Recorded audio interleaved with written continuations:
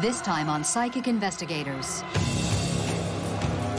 In small-town Maryland, a chicken farmer vanishes. We have searched the whole county. We couldn't find nothing. And we didn't know what was going on. It's a mystery, even to the police. Maybe she was not missing, but had become the victim of foul play. Until a rookie psychic takes the case. I said, it feels like something just hit me in the head. And uncovers a secret no one could imagine.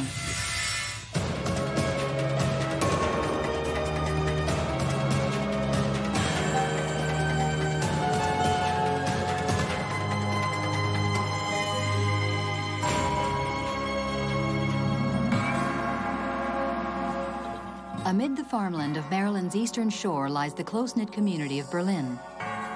In 1991, a sleepy place where family ties run deep, and so do their secrets. July 29th, and 55-year-old chicken farmer Mildred Louise Williams, known to friends and family as Miss Louise, says goodbye to her elderly mother and leaves for her cleaning job in nearby Ocean City. Miss Louise tells her mother she'll be back at noon. She's never seen again.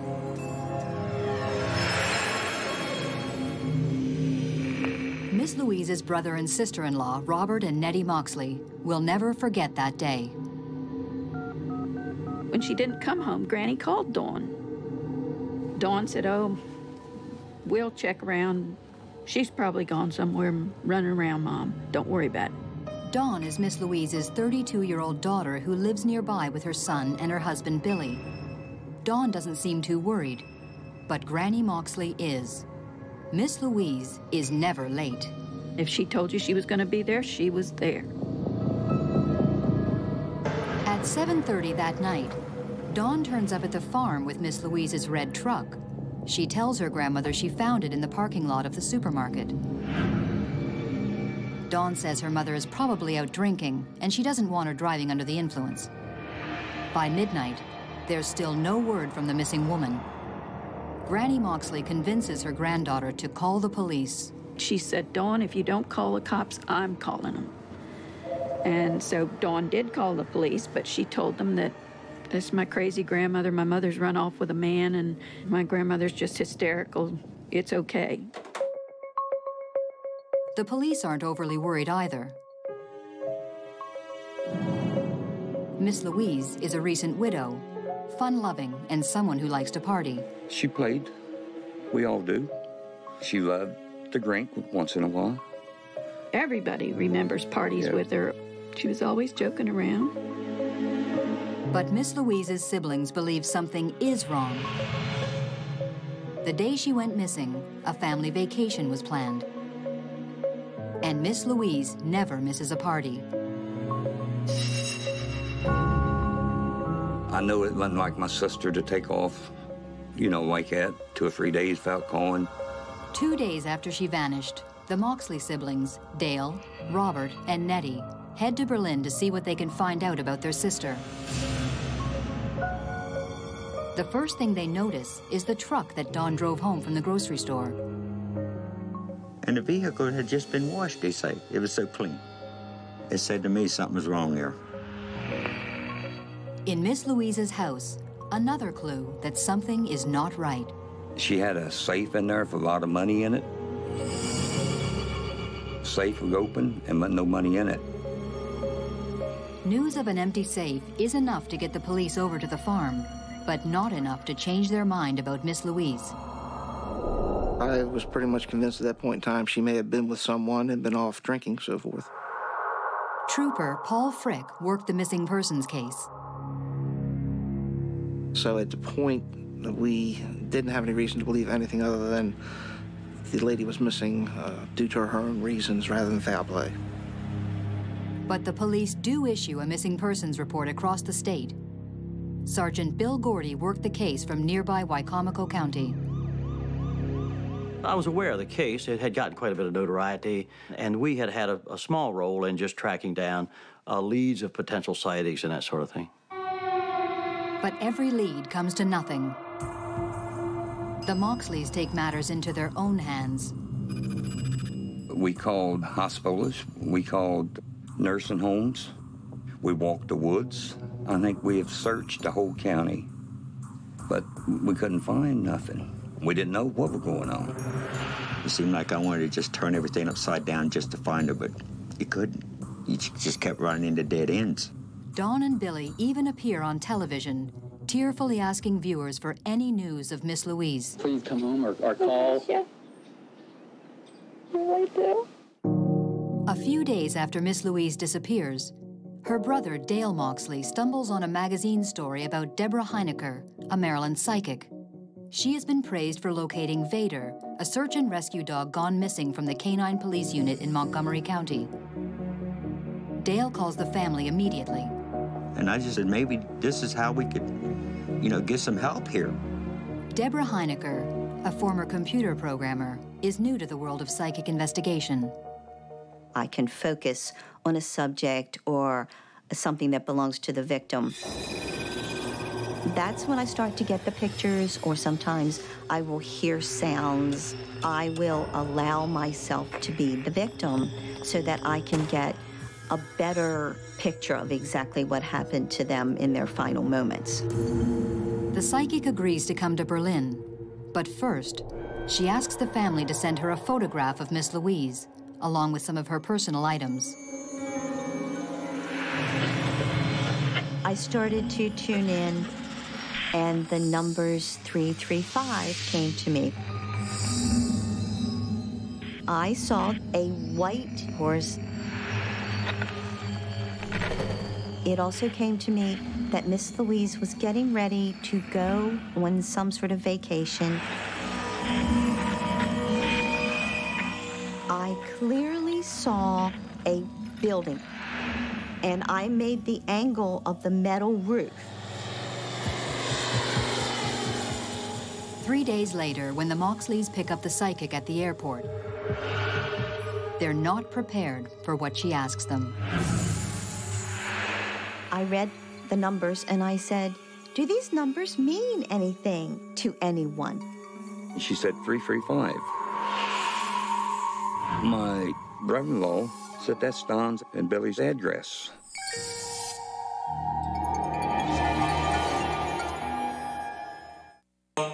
When Mildred Miss Louise Williams disappears from her home in Berlin, Maryland, the police suspect she's gone on a bender. But a psychic sees a set of numbers, and that arouses suspicion. She said 335. That's Don's and Billy's address. Could Miss Louise's daughter and son-in-law have something to do with her disappearance? They had got in a fuss 2 weeks before because Louise had told him that she had changed her will. Dawn and Billy had recently stopped Miss Louise from seeing her grandchild. In retaliation, Miss Louise threatened to disinherit them. After my sister disappeared, Billy Warren would never look me in the eye. Deep in your heart, you have a funny feeling. With Dawn and Billy present, the Moxleys say nothing. But what about her other visions? The vacation? We planned a family reunion in North Carolina for a week. Every one of the Moxleys were going to meet. We were all going to, go on vacation. But the white horse and the metal roof are a mystery. The Moxley siblings drive the medium to Billy and Dawn's farm, the very address she saw in her vision. We went to Dawn and Billy's house, and there was this white horse in the fence right alongside the road near their house. It was spooky. Still unaware of the siblings' own suspicions, the psychic becomes uneasy as she nears the house.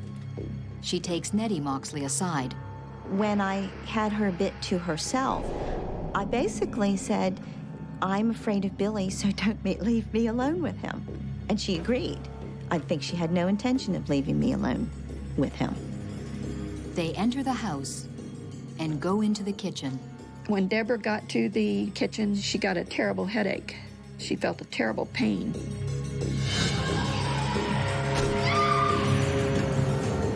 I said, it feels like something just hit me in the head. I think she creeped Billy out. She worried him a lot. I started feeling as if Billy and Dawn didn't want me in their house. They were being very fidgety, and they were trying to hurry me out. So we go outside, and there's this dirt path. And I said, I want to walk down this little dirt road. The same radar that knew that Vader was in the woods, it was that sort of radar. It just pulls me. And Billy did not want me to go down that road. He said, you don't want to go down there? That place is full of snakes. So that was enough to deter me from going back there. The psychic's intuition matches the siblings' growing suspicions. They believe Billy and Dawn are hiding something. But what? Deborah Heinecker returns to Catonsville, Maryland, but she's not finished with Miss Louise yet. Over the next few weeks, she continues to experience strange, extrasensory flashes. I was hearing the buzzsaw, and I felt as if I had been pushed into almost quicksand, like I was being pulled down and the mud was just coming into my mouth, coming into my face, just being covered with mud, and that I was going to drown there. It was very frightening. A buzzsaw, drowning in mud. Is Deborah Heinecker looking for a missing person or a dead body? Her psychic intuition tells her Miss Louise may have been murdered. She makes a difficult phone call to Nettie Moxley. I said, I don't want to start trouble in the family, but I said, I felt that perhaps Dawn's husband, Billy, had killed Miss Louise and buried her either in or next to the pond behind their house.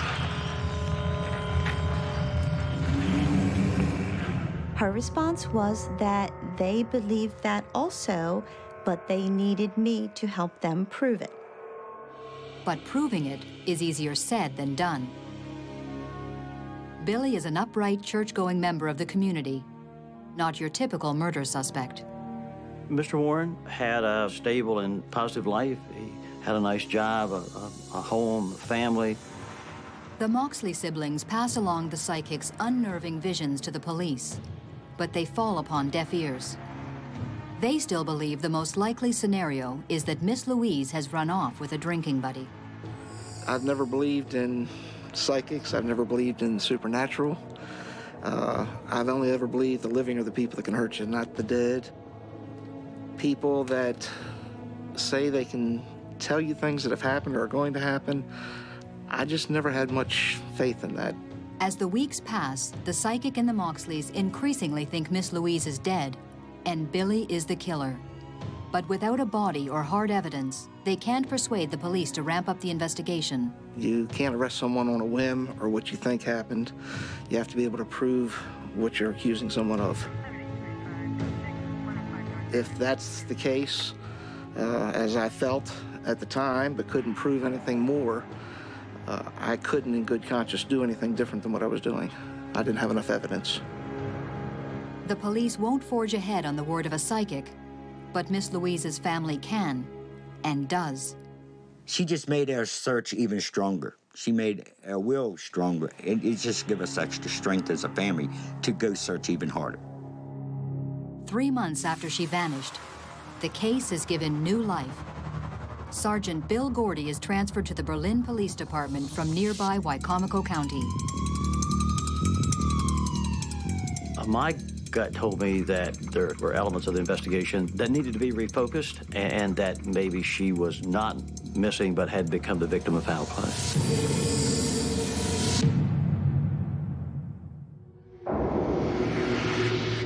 In Berlin, Maryland, local chicken farmer Mildred Miss Louise Williams is missing. Her siblings and a psychic suspect her daughter and son-in-law. With a new detective on the case, their suspicions are suddenly taken seriously. We met with the Moxleys and tried to work out something with them that would be a cooperative type effort in the investigation. Miss Louise's sister, Nettie Moxley, calls Deborah Heinecker with the news. And detectives drop their earlier skepticism and begin consulting with the psychic regularly by phone. I view a psychic as much the same as an investigative aid as, say, a polygraph. It can many times put pressure on a person, and since we didn't have a lot of active leads to pursue, it was believed that this might well present one of those situations. There wasn't a day that went by that I didn't think of Billy and that case, and basically how I was going to get him. Not only do the psychic and the Moxleys have their sights set on the grieving daughter and son-in-law, now the police start watching Dawn and Billy more carefully. We did try to ratchet up the attention on him to let him know that we were more closely scrutinizing their current and past statements and behavior. Billy Warren has been acting strangely, nervous, edgy, short-tempered. He was just not a cool, calm, collected person. Finally, the police ask Billy and Dawn to take a polygraph. They agree, and on December 12, 1991, the tests are scheduled. Billy said Dawn's not going to take the polygraph, and then after just a brief conversation, himself elected not to. He developed a difficulty speaking. He was almost incoherent. He was obviously very frightened, very upset, very unnerved by the entire experience. It was obvious that there was more on his mind than just the refusal of a polygraph test. I think he knew the door was coming shut on him. The pieces were there. It was only a matter of time. For the police, refusing to take a polygraph is a red flag. But it's still not enough to make a move. We had a lot of conjecture. We had a lot of, this doesn't add up, this doesn't look right, but physical evidence to tie him to a crime, 0. Maybe that physical evidence can be found where the psychic had been telling them all along. I told the police that I felt that she was in mucky soil, and Billy and Dawn had that pond right back there, and I had been drawn there originally, so I wanted them to go there. But finally, I asked the investigators that were currently working on the case to go out to Mr. Warren's house. There, 2 of the investigators head towards the pond, while Trooper Frick waits outside. Suddenly, the door opens and Billy calls out to him. Billy has something to say. He just literally fell to pieces in front of me and started confessing. 5 months after she vanished, the terrible mystery of what happened to the chicken farmer is solved. Billy says on July 29th, Miss Louise came over to visit. He was alone. They argued over Dawn's inheritance. Miss Louise threatened to disinherit Dawn once again. He became enraged. There was a claw hammer there. He had been doing some home repairs. He picked up the hammer and swung it, struck her in the head. He says she fell, and he tried to get her off the carpet pretty quick. He didn't want her to mess the carpet up. He buried Miss Louise in the mud next to the pond behind his house, washed her truck, and drove it to the grocery store parking lot. It was meant to be found as though she was there and left it like meeting someone. Later, when the psychic nearly stumbled on Miss Louise's burial spot, Billy panicked, dug his mother-in-law up, dismembered her with a buzzsaw, and reburied her under the floorboards of his woodshed. A woodshed with a slanted metal roof. Billy goes on to say that his wife had no knowledge of the crime.